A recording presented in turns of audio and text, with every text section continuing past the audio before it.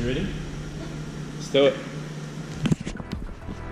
Hi, I'm Johnny. I'm a frontline cop at the Mount Wellington Police Station, and this is Ride Along.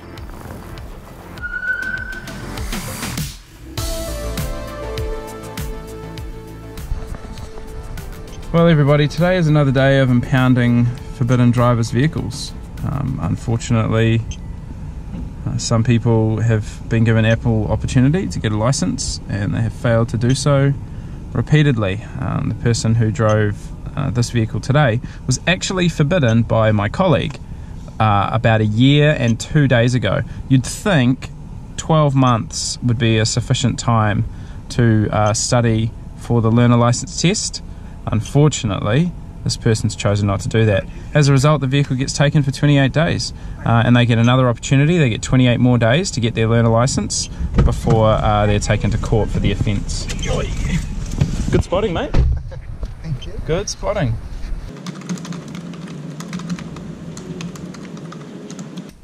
I made this series because I wanted to show you the reality of frontline policing.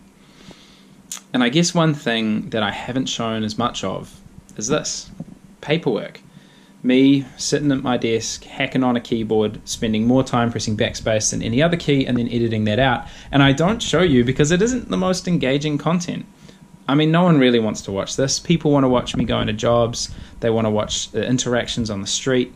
That's the stuff that's really exciting, that's really unique about policing.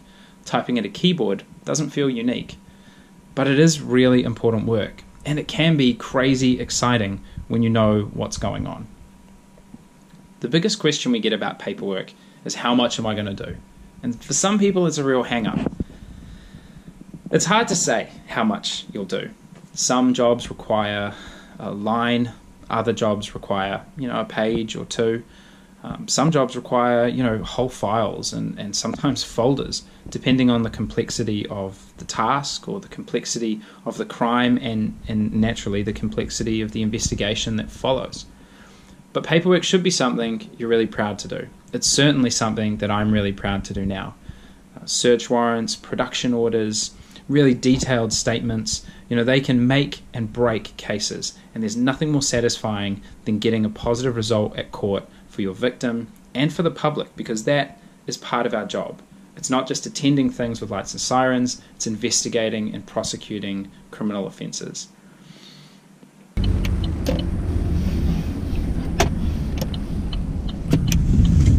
I'll go grab it. What's her name? Charmaine. Charmaine, come here.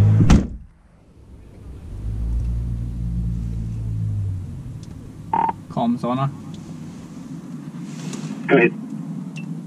We've just stopped the female from EGI's job. Crossroads. Roger. Good work. I'll assign to you.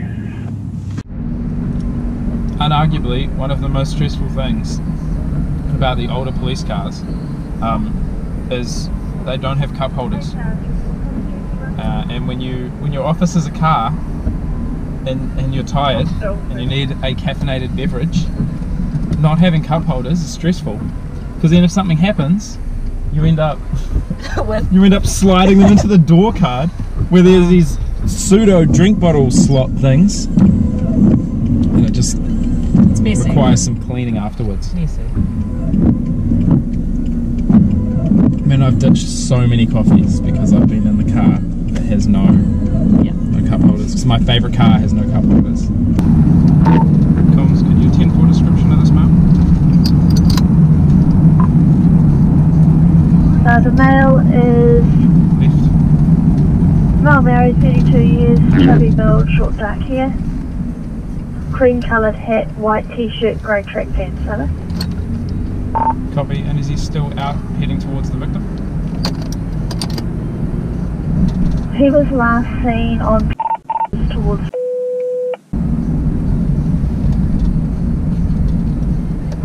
We've also copied Evos into the jail. Copy. You can put us 10-7 area.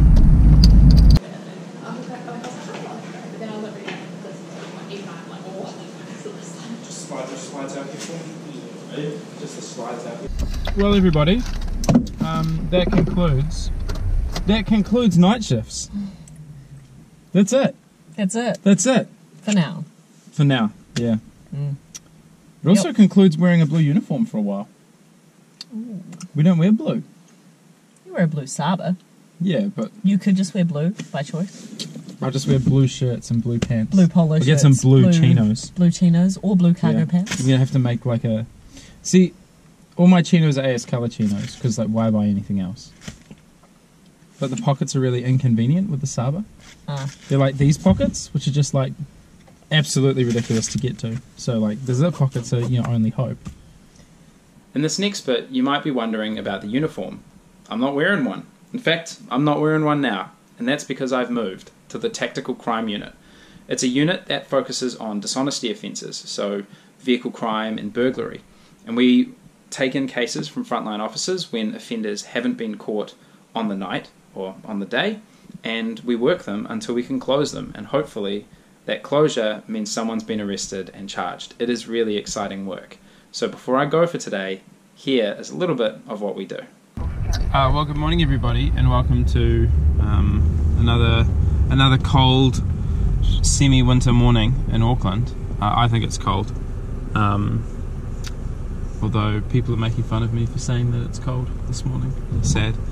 But they didn't ride a motorbike to work, so I'll claim it. This morning we're executing a search warrant with our friends at the CIB at Glendinis. We're looking for some people and some property relating to an aggravated robbery. So it's a pretty serious case. So it's nice to be able to execute a warrant and hopefully pick up our offenders and some exhibits and all the things they're looking for. Warrants are a big part of the Tactical Crime Unit. Mostly we're focusing on what we call dishonesty offences, so burglary and vehicle crime. And a lot of the investigation involves around the items that are stolen and tracking them and obviously tracking the people who are dealing with those items. Dealing with stolen items is a really serious offence, and the sentences can be as heavy as if you've committed the actual burglary yourself. So if you're buying something on Facebook and the deal is a little too good to be true, it probably is. It probably is. Don't buy stolen property, because you enable people who, break into people's houses and steal their stuff, which sucks. Think about how you'd feel if someone stole your stuff, I guess, is what I'm saying, the next time you buy a super cheap something from Facebook. We're all parked up, waiting to go. It's probably one of my favourite things. Just all stacked up, ready to go and do something as a team. Well, that was reasonably successful.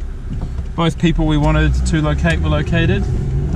We also located what we think is the remainder of the victim's property, and likely some of the clothing used in the offence as well.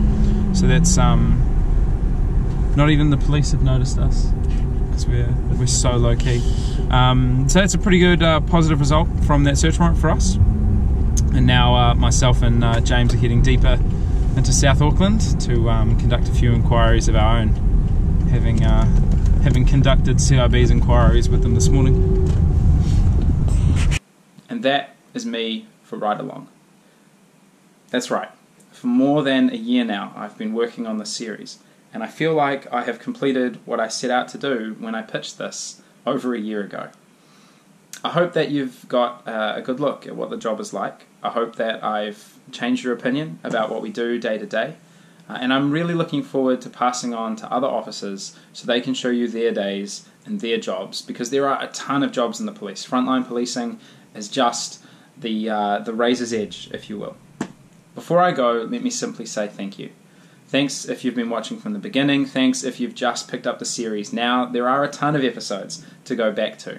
But a big thank you to the people who've engaged in the comments, because that is the whole reason I wanted to do this in the first place. I hope I've answered your questions. If I haven't, put them down in the comment section on this video, and I'll do my best to get to everyone. Not only will Ride Along be back, it will be back with new faces, which I myself am really excited for. New faces, new jobs, new cars, new places. So definitely stay tuned, make sure you stay subscribed. And I am not totally disappearing. head over to the Auckland Police Instagram. I pop up there from time to time, and I've got a few ideas for things in the future. Until next time, see you later.